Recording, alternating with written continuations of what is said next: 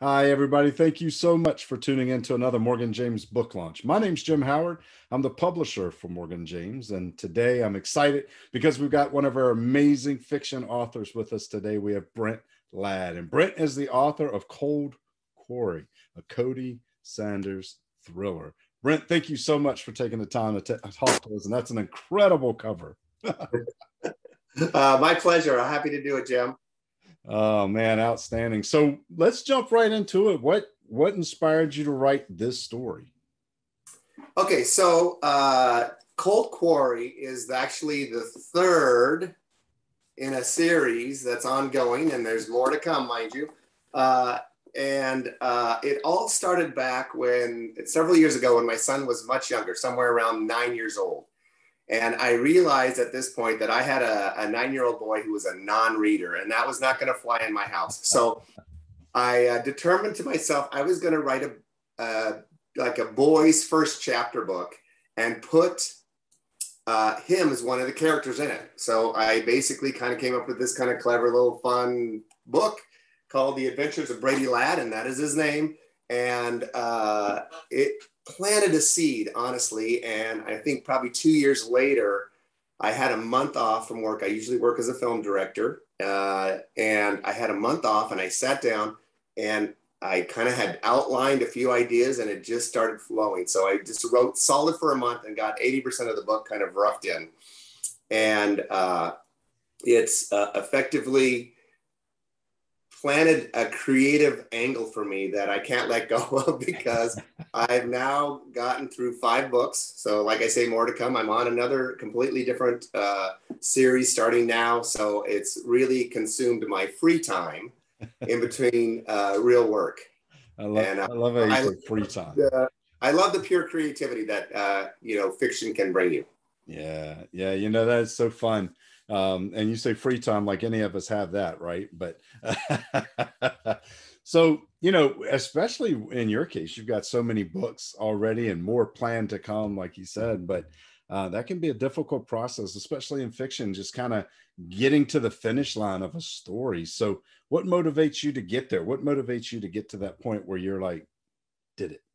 I think one of my traits is I'm very task focused. So I don't kind of rest until I get to the finish line, whether it's, refinishing a table and chairs or writing a book. And so I kind of have that ingrained in me, but part of the trick is I commit, when I have a window, I commit to that window and I stay true to it. And I'll sit down at the desk and stare at the screen if I have to until words start to flow. And so that's really a big part of what helps me get to the end, is that commitment and dedication to put time into it consistently. And if you got to go away for 3 weeks, you got to go away. It's okay. Don't let that be a burden on you, but get back on it. Right. Yeah. It's like a lot of things. You just got to keep at it and keep at it till it's there. Do you find that helps with, overcoming that writer's block? Or a lot of times with creatives, especially, it's interesting because creatives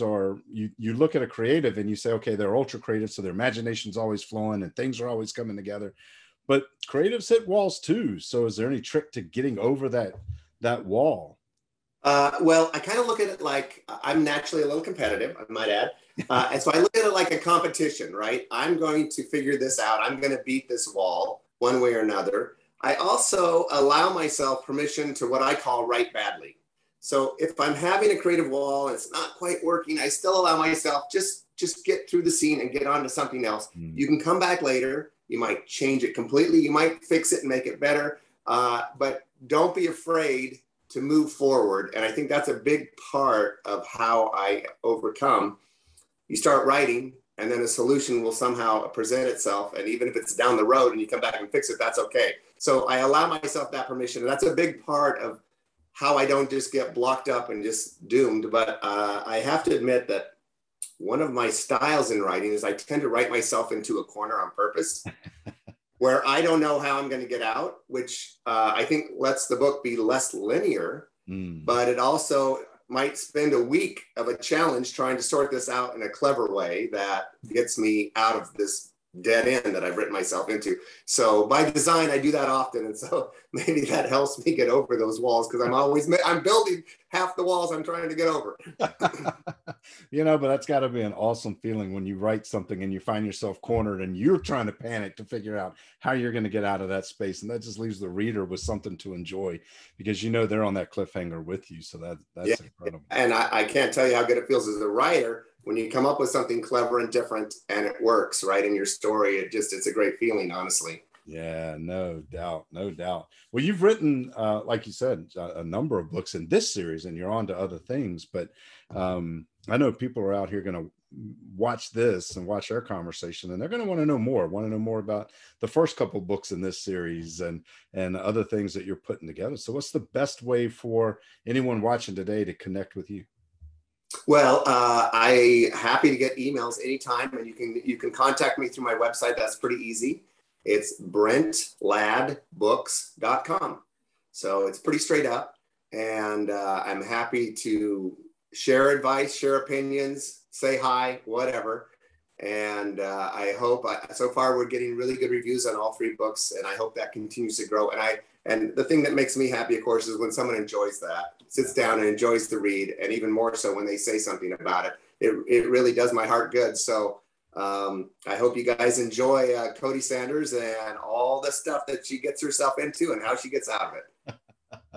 Well, I know the readers that pick it up will, and I encourage all of you guys out there watching, grab a copy. Go back to the beginning, but Cold Quarry is available everywhere books are sold. So if you're already a fan of Codi Sanders, make sure you grab a copy of this book and continue that journey. And if you haven't already, if you're not yet, go on, grab book 1, get started, and catch up to Cold Quarry.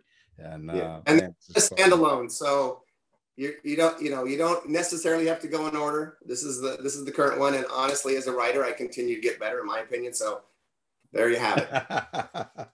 So perfect. Well, thank you, Brent, for taking the time to talk with me today, and more importantly, for using your imagination. And I love the inspiration, right? Writing that first book for your son, because you're bound and determined he's going to read a book, even if this is. And he's a reader. He's a reader. So thank you for continuing on your journey. These are incredible books, and I can't wait for people to get their hands on them. Thanks so much, Jim. I really appreciate your time.